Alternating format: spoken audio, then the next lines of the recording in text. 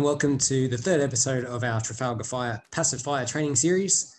I'm your host today, John Henry, and we'll be looking at passive fire legislation, aka the building code. So when it comes to passive fire in general, the NCC, National Construction Code, formerly known as the Building Code of Australia, or BCA, is our legislative document. It is available online for free through the ABCB website, and Section C is all about passive fire protection.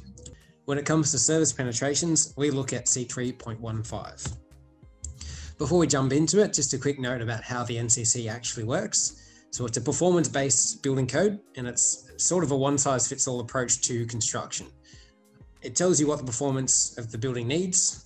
Basically, it tells you how high you need to jump, and then we need to show it that we can jump that high. And there are two ways of doing that.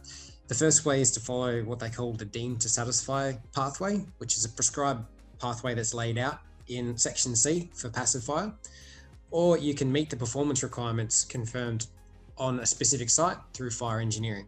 Following the DTS deemed to satisfy pathway, the way it works is we need to show some evidence or documents of compliance to show that the passive fire systems that we are installing on the sites will meet the requirements of the NCC, and that in theory will give us a compliant and safe building. All of the products that Trafalgar Fire sell are aimed to be deemed to satisfy. There are instances where there is simply nothing tested on the market, where fire engineering becomes a useful approach, and we'll dive into that in one of the later episodes. So looking at Section C3.15, opening for service installations. I've included a snippet here. Up the top, the introduction says where an electrical, electronic, plumbing, mechanical, ventilation, air conditioning, or other service penetrates a building element other than an external wall or roof, that's required to have an FRL with respect to integrity, insulation, or resistance to the incipient spread of fire if it's a ceiling, that the installation must comply with one of the following. Now that is a really wordy chunk of sentence. So to break it down, it's saying, well, you have a building service that penetrates through a building element that has an FRL, and if it's a ceiling, the FRL needs to have the resistance to the incipient spread of fire, then you must comply with one of the following options. Option A is the most common, and that is the tested system. So what it says here is the service, the building element, and the protection method at the penetration must be identical with the prototype assembly of the service, building element, and protection method, which has been tested in accordance with AS 472 and AS 1530 Part 4. And it must achieve the required FRL or resistance to the incipient spread of fire, again if it's a ceiling. Or you can have it differ from a prototype assembly of the service, the building element, and protection method in accordance with Section 4 of AS 472. So let's break down these two options. Option A, basically saying you need to take what's done on site and mock it up in an identical way in a test. So that includes the building element, the wall, floor, or ceiling. It includes if it's plaster, how many layers of plaster, what orientation it's installed into, vertical or horizontal. You take the service as well. So if it's copper pipe, steel pipe, plastic pipe, cables, cable bundles, cable trays, whatever it might be, you have to take that same service and the protection method that you want to use. So the sealant, the wrap, the boards, the bats, whatever it might be that you're trying to use to fire seal the penetration. And you have to do an identical test in an accredited laboratory to AS 1530 Part 4. And that's how you get an FRL for the penetration. Now, obviously that word there, identical, can cause some interpretation issues on site. Getting an identical test can often be pretty difficult depending on your interpretation of the word identical. So that's where B comes into it, which is you're allowed to differ from that prototype test in accordance with Section 4 of AS 472. So AS 472 allows the testing labs to write a formal opinion to give you variations from what was tested. So for example, if you test a small bundle of cables and a large bundle of cables, the labs might be able to write you an opinion to say you can have all the cable sizes in between. And AS 472 gives the guidelines for how they can write those opinions. As I said, the systems must be identical to the tested system, or you can have a minor variation approved through an accredited lab through AS 472. Now the key to this is we're testing a system and not a product. Now I fall into this trap all the time of calling our products fire-rated products, but there's no such thing as a fire-rated product. There's no fire-rated collar, there's no fire-rated sealant, there's no fire-rated box. They're all fire-rated systems. And what I mean by that is if you seal a copper pipe with a fire-rated sealant, you might pass the fire test. If you use that same fire-rated sealant on a PVC pipe, the pipe's going to melt away and it's going to fail the test. So just because you do one test with a product doesn't mean that's a fire-rated product. It means the system that you tested is fire-rated. And that system comprises of the fire barrier orientation, be it horizontal or vertical, the fire barrier material, so there's concrete, masonry, plasterboard, proprietary systems like Hebel and Speed Panel and Wolsk, the fire barrier thickness of the plasterboard, how many layers, how thick was the stud, then the service specifications themselves, so what type of pipe or cable it was passing through, and then the fire stopping specification, so how much sealant was installed. Was it sold to the full depth of the barrier or just a certain amount? Was there a fillet installed? Was the penetration system wrapped with something to increase the insulation performance? All of these things form a complicated system, and that's why it can be difficult to have an identical prototype done in a test lab to meet identically what's been done on site. There are instances where you can do that, and that's when test reports will become handy evidence of compliance. But in other instances, that's where we lean on AS 4072 for formal assessments. So I've included this slide to give a visual representation of what a good fire stopping system should include. You need to take into account the fire barrier, the opening size that was cut for the service penetration, the service penetration types, the manufacturer's instructions, the fire stopping products used and the brand of product, labeling and paperwork to go with it, the fire test data in accordance with AS 4072 and 1530 Part 4, and the last one here, good workmanship, which is something I think is often overlooked for passive fire. Passive fire is quite a complicated niche area of the building code, so it does need some good workmanship to end up with a compliant and a safe system on site. So to show you the differences between a test report and an assessment report, I'm going to run through an example of some of the R&D that we've done in the last few years.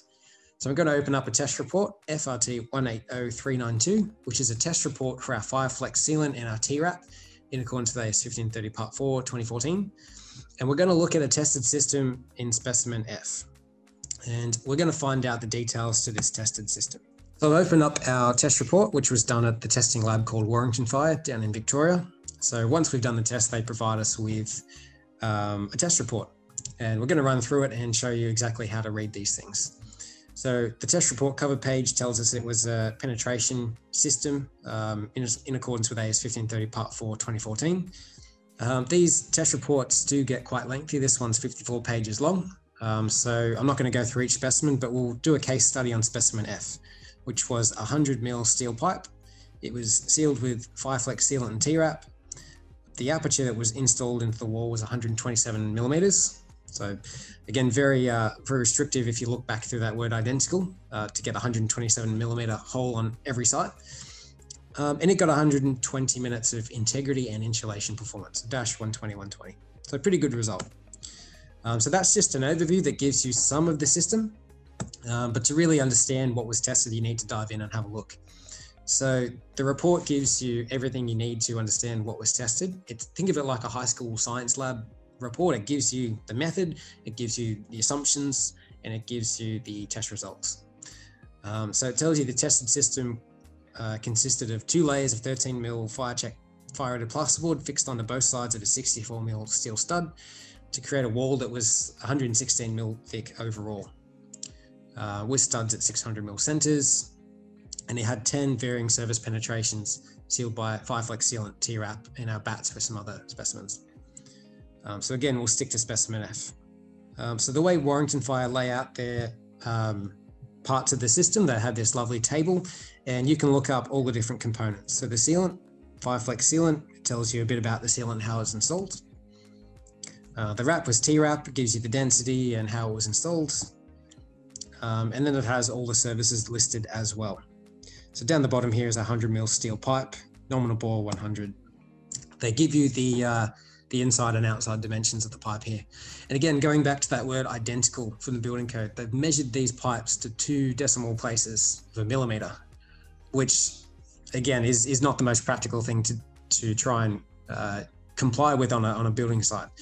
So typically these are tied back to certain sizes or standard sizes of pipe. And again, that's when the assessment reports come in really handy to clarify this sort of thing. So if we go through to specimen F down here, it tells us how the entire system was put together. It tells you how the pipe was supported and penetrated into the furnace and away from the furnace, the aperture size, and the local fire stopping system. So it says here sealant was applied to the annular gaps between the service and the separating element to a nominal 15mm fillet on both the exposed and unexposed sides of the wall, 300mm and 100mm long strips of T-wrap wrapped around the surface on both the exposed and unexposed side to form a nominal 400mm length of T-wrap with a 50mm overlap. So the T-wrap's held in place with aluminium reinforced tape in this test. There's also a note here to say that there was a surface support that was within that 400mm, so that was wrapped around by the T-wrap as well. And there's a note here, see Figure 1 and Figure 3 and Appendix A for more detail. So let's go ahead and do that. So Section 5 gives us the performance, Specimen F. At 130 minutes, there was no failure of integrity or insulation. So we get the -120, 120 FRL. Appendix A gives us the drawings from the test. So if we look at Specimen F, you can see here, and I'll zoom in, it shows you exactly how the sealant was installed to the plaster. It shows you how the T-wrap was installed, and it gives those nice little reference numbers that tie back to the table at the start. Then Appendix B gives you observations from the test. So they give you minute-by-minute observations. Specimen F, it was luckily a nice and boring specimen for us, so not much happened. There was a bit of smoke that came out of the end of the service. So oil tends to burn off from inside the pipe.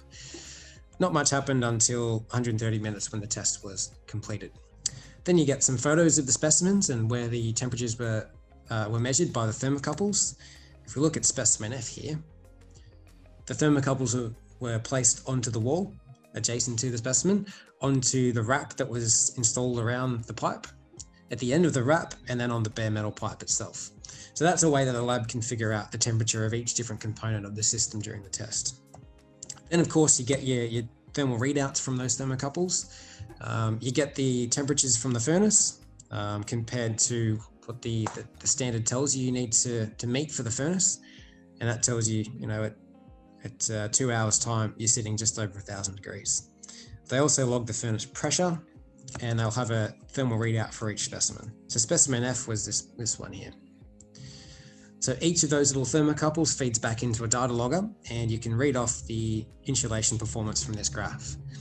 So we started at around 25 degrees, and noting that the insulation failure is 180 degree temperature rise, the failure limit would be around 205 degrees. So at 2 hours, we still had a good 20 or 30 degrees of margin in this specimen, so quite a comfortable pass.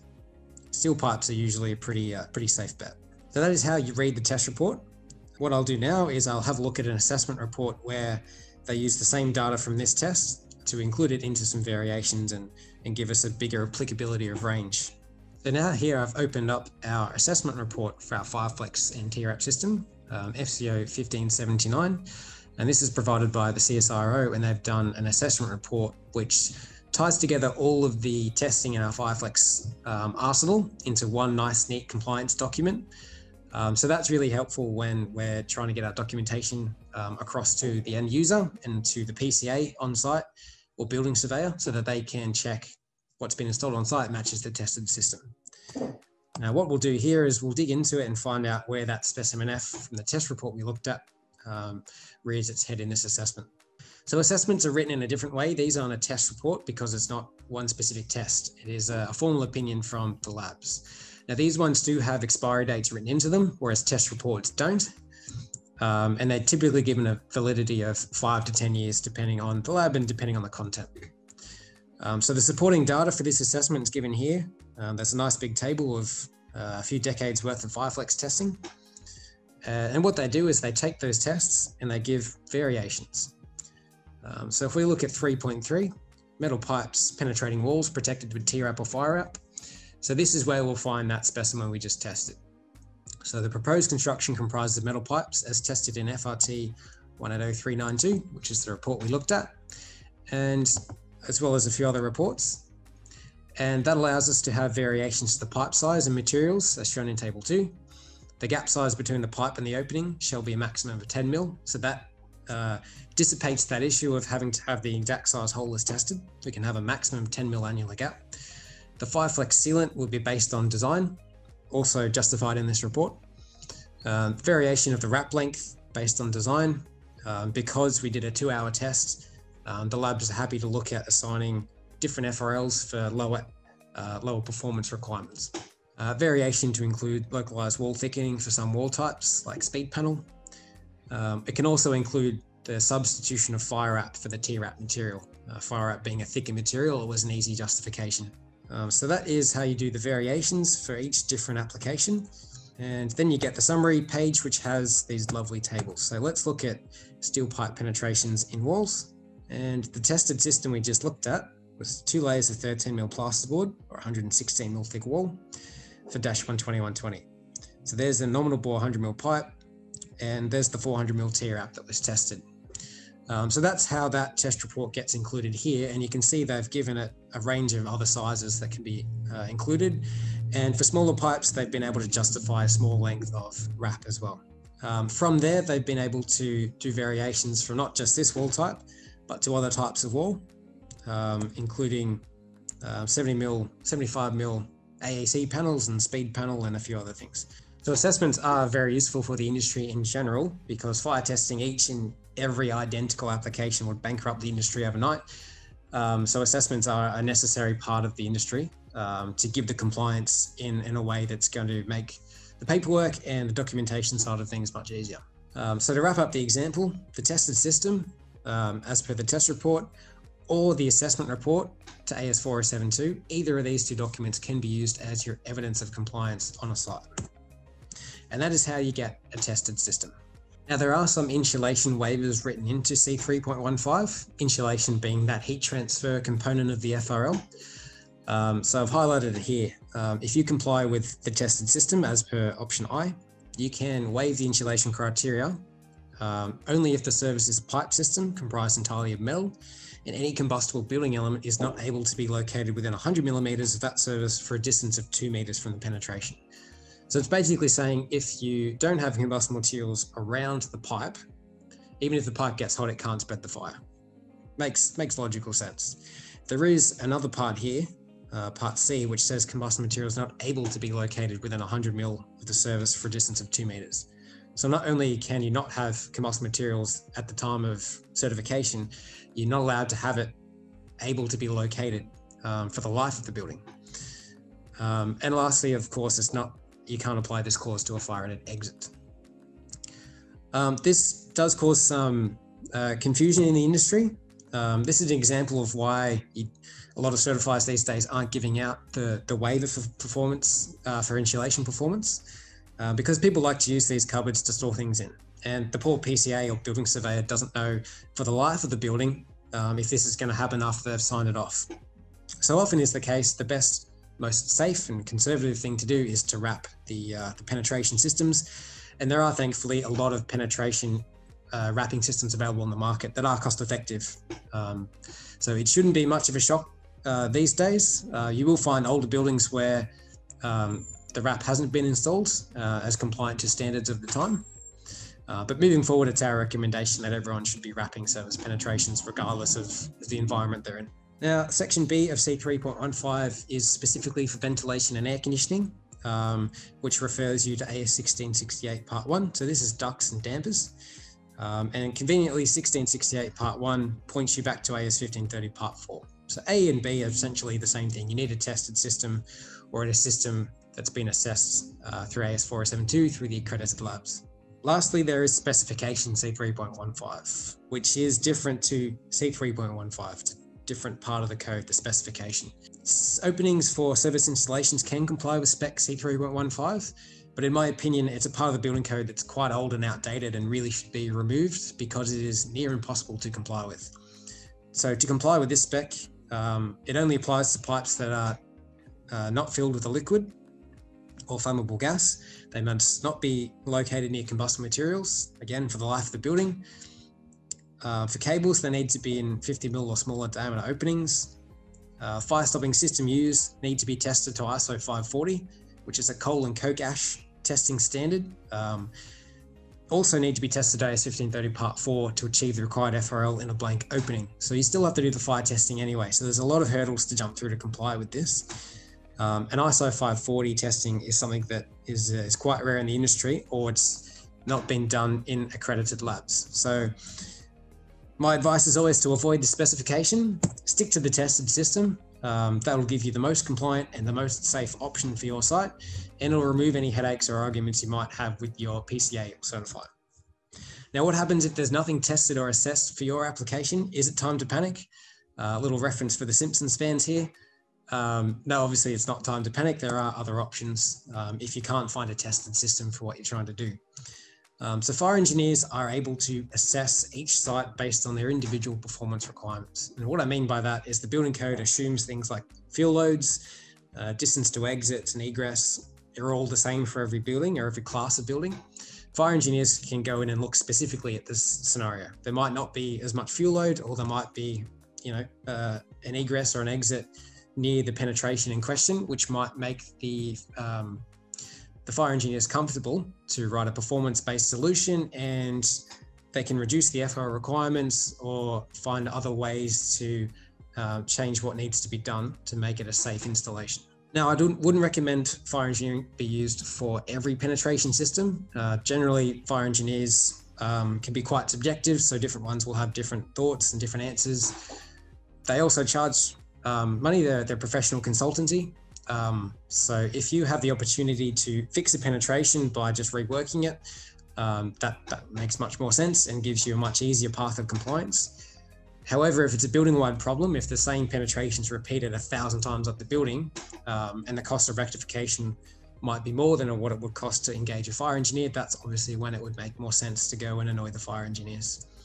Now, not to say that we won't just wash our hands and say there's nothing tested, go away. At Trafalgar Fire, we pride ourselves on working with fire engineers to find solutions and back them up with the tested data we do have to give them conservative data to hang their hat on when they write their performance solutions. So just to summarize, evidence of compliance for the building code, you can have a test report in accordance with AS 1530 Part 4, where the specimen is identical to what's been done on site, or it's within the permissible variations, which are in AS 1530 Part 4. I'll talk a bit about those in the next episode. You can have an assessment report from a registered testing authority, or you can have a performance solution done by a qualified fire safety engineer. Anything else like test certificates, system certificates, data sheets, tech guides, they're essentially sales tools or installation tools.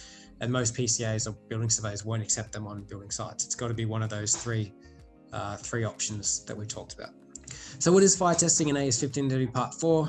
Great question. We'll dive into it in the next episode, so stay tuned for that. And we'll show you some of the really cool fire testing photos and what it actually means to do a fire test. I'll see you there.